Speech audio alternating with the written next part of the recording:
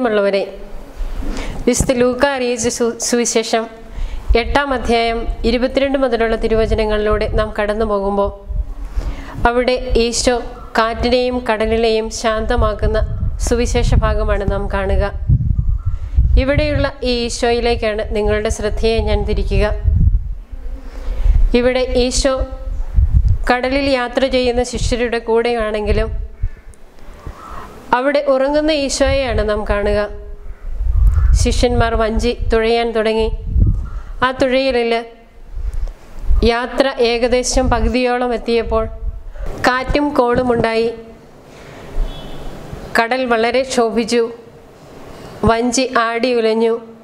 വഞ്ചിയിലേക്ക് വെള്ളം കയറാൻ തുടങ്ങി. ഈ ജലം വഞ്ചിയിലേക്ക് കയറിയിട്ടും ശിഷ്യന്മാരെ സംബന്ധിച്ചിടത്തോളം കടലിൽ ഒരു തിരമാലയുണ്ടായാൽ അതിൻ്റെ കാരണം എന്താണ് എന്നവർക്ക് നന്നായി അറിയാം.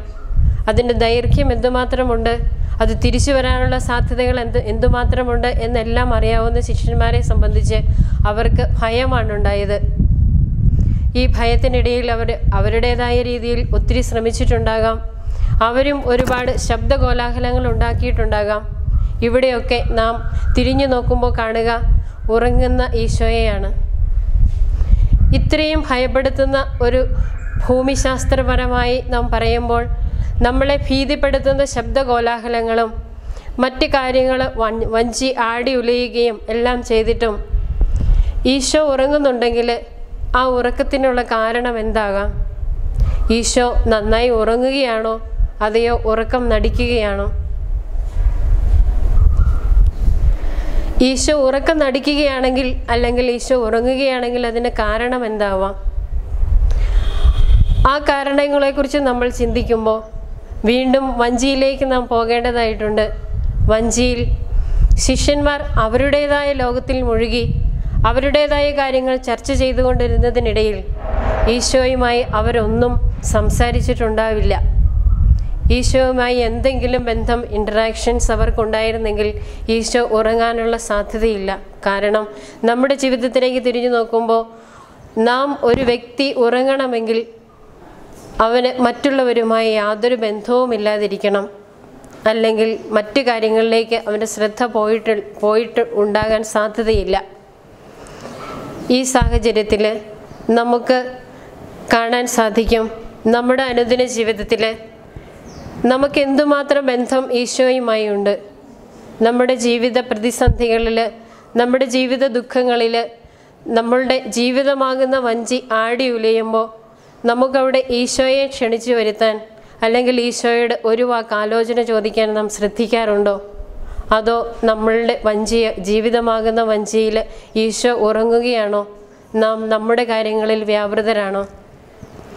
ഇന്ന് നാം നമ്മുടെ ജീവിതത്തിലേക്ക് വീണ്ടും നോക്കുമ്പോൾ കാണാൻ സാധിക്കും ആത്മഹത്യകൾ കൂടുന്നു, കുടുംബ ബന്ധങ്ങൾ ശിഥിലമാകുന്നു, കൊലപാതകങ്ങൾ വർദ്ധിക്കുന്നു.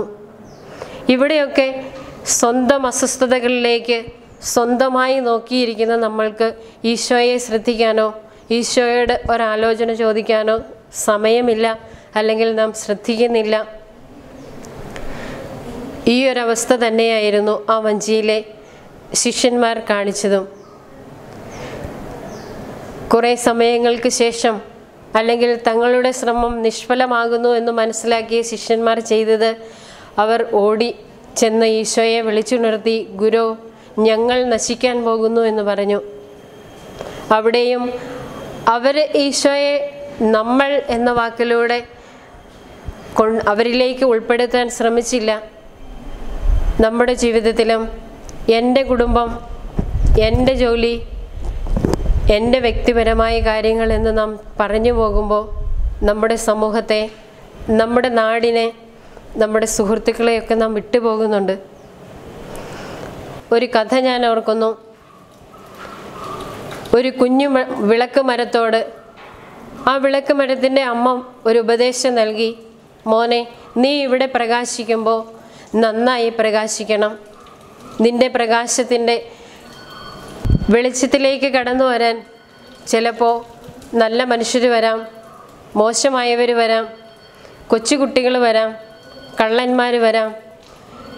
ദുഷ്ടര് വരാം, ധനികര് വരാം, ദരിദ്രര് വരാം, ആര് വന്നാലും നിന്റെ ജോലി നീ അവർക്ക് പ്രകാശം നൽകുക എന്നത് മാത്രമായിരിക്കണം. അപ്പോൾ കുഞ്ഞു വിളക്കിനൊരു സംശയം വന്നു.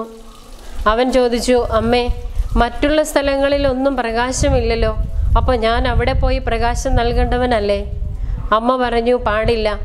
നിന്റെ ജോലി നീ ഇവിടെ എവിടെയായിരിക്കുന്നതോ അവിടെ പ്രകാശം പരത്തുക, അവിടെയുള്ള ആൾക്കാരെ അല്ലെങ്കിൽ നിന്റെ സാഹചര്യങ്ങളെ സംരക്ഷിക്കുക എന്നുള്ളതാണ്. ആ സാഹചര്യങ്ങളിൽ ജീവിച്ചുകൊണ്ട് നീ പ്രകാശം നൽകണം. പക്ഷെ ഒരു കാര്യത്തിൽ നീ ശ്രദ്ധിക്കണം, നിനക്ക് പ്രകാശിക്കാനുള്ള ഊർജം തരുന്ന ആ ശക്തിയുമായുള്ള നിന്റെ ബന്ധം വിച്ഛേദിക്കാൻ പാടില്ല. വിച്ഛേദിച്ചാൽ നീ വെറും ഒരു തൂണായി അവിടെ നിൽക്കേണ്ടി വരും. പ്രകാശിക്കാൻ നിനക്ക് പറ്റില്ല.